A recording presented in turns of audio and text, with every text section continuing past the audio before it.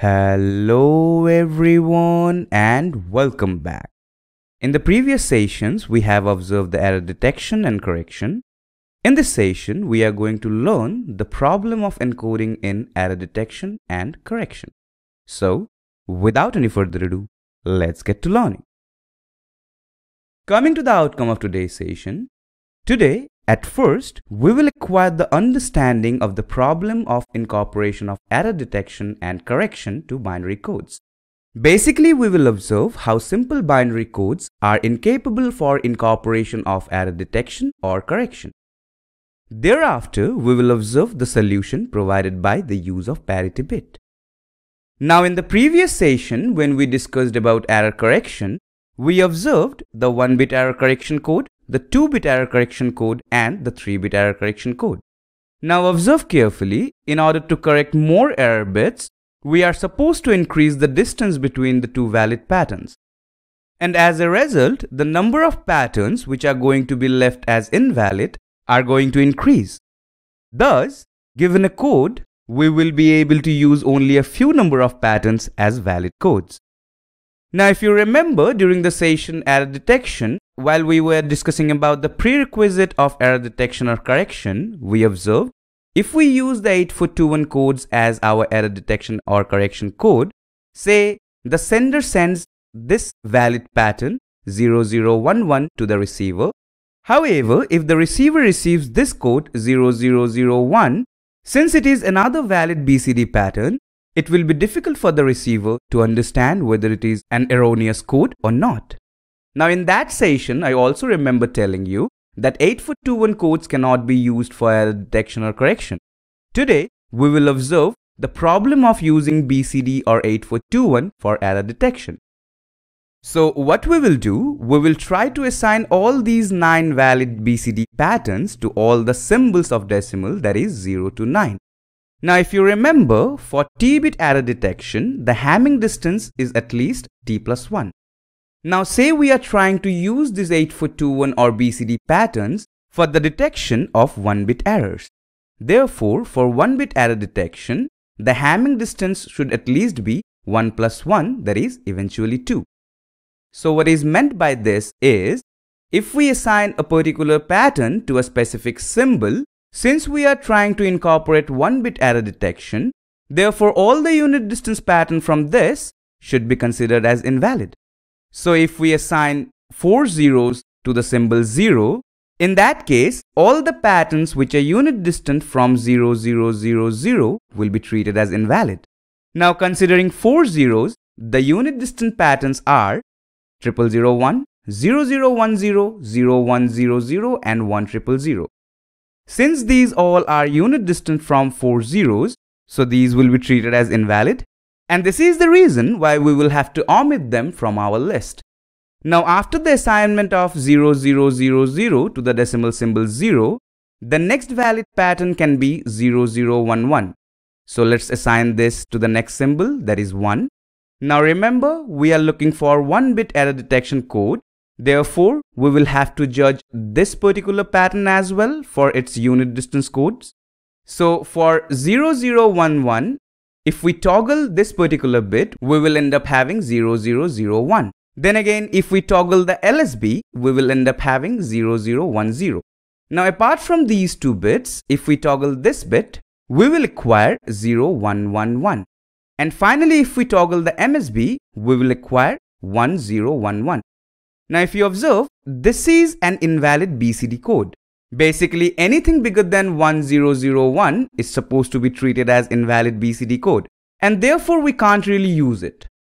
Now from these 3 codes, if you observe, we already have invalidated 0001 and 0010 as they were already unit distant from 4 zeros.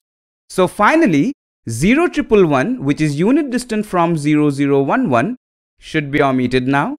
Now observe, in this particular list of patterns, the next pattern which can be assigned as a valid code to a symbol is 0101. So let's assign that to the next symbol, 2. Now once again we will have to judge this particular pattern and look for its unit distance code so that we can make them invalid. So let's do that. Now in 0101, if we toggle this particular bit, we will end up having 0001.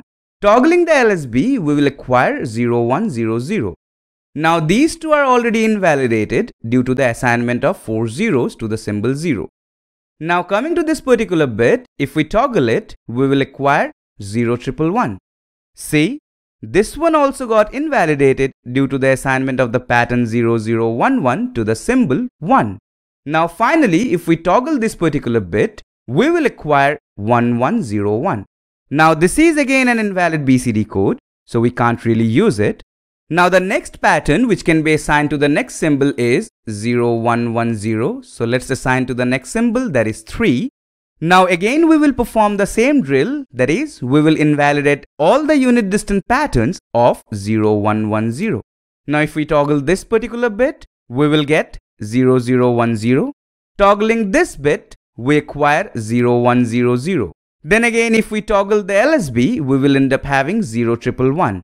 Observe, 0010, 0100 and 0111 already are invalidated due to the assignment of all these three. Now if we toggle the MSB, we will acquire 1110.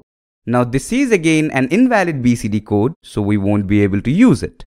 Now coming back to the list, if you observe, 1001 is the only pattern left.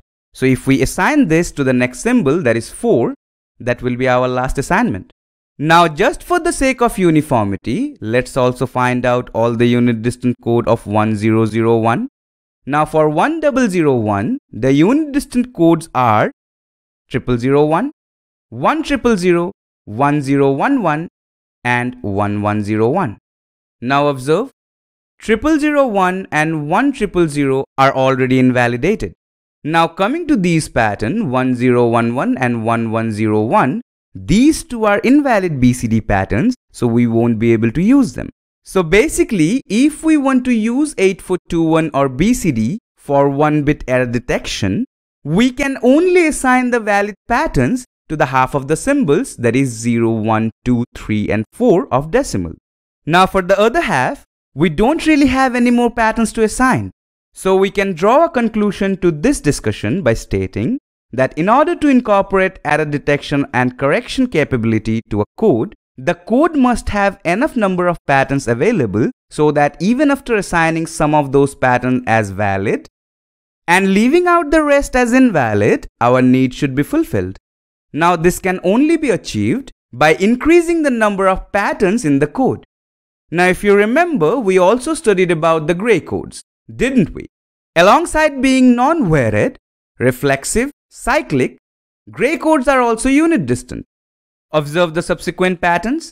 000 and 001 are unit distant, and that is also the case for 001 and 011.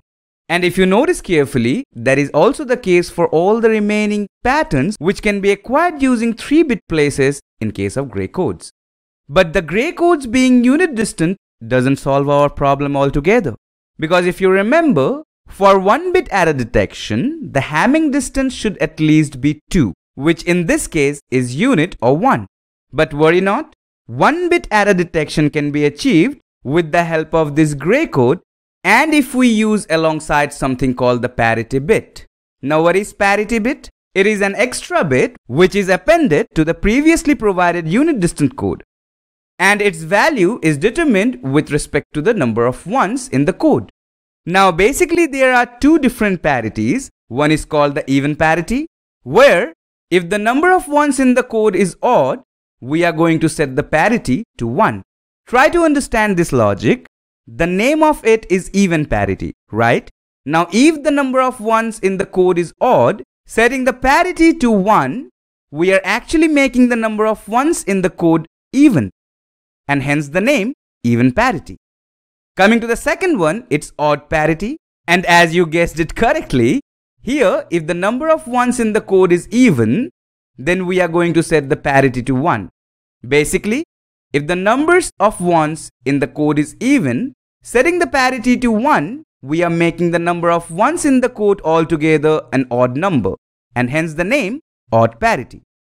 Now I just claimed that along with the parity bit and the unit distance code, which is already provided to us, we actually can handle single bit error detection.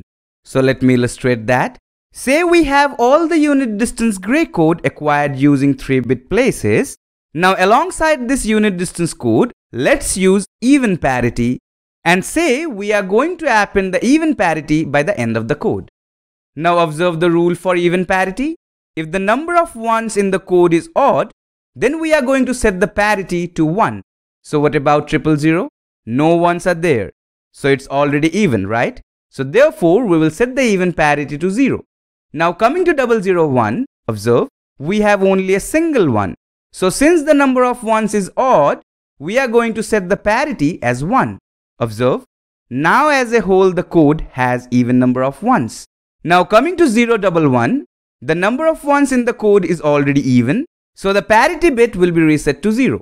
Coming to 010, the number of ones in the code is odd, that is 1, so the even parity will be set to 1. Similarly, for 110, the number of ones in the code is already even, so the even parity will be 0. Coming to 111, here the number of ones is odd, right? So the parity bit will be 1. Then again for 101, the number of ones in this particular code is already even, so we are to reset the parity bit to 0. Finally for 100, since the number of 1 in this particular code is odd, we are going to set the parity bit to 1. Now notice the distance between the subsequent patterns. 0000 and 0011 are not unit distance now, they have the distance of 2.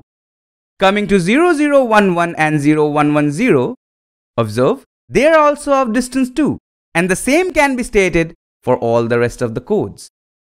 So using gray codes alongside the even parity, the error detection of 1-bit errors can be handled.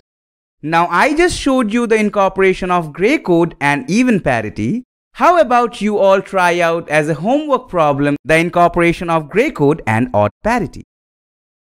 So in this session, we first tried to acquire the understanding of the problem of incorporation of error detection and correction to binary codes, and thereafter we observed the solution, which is provided by the use of parity bit alongside the unit distant gray code.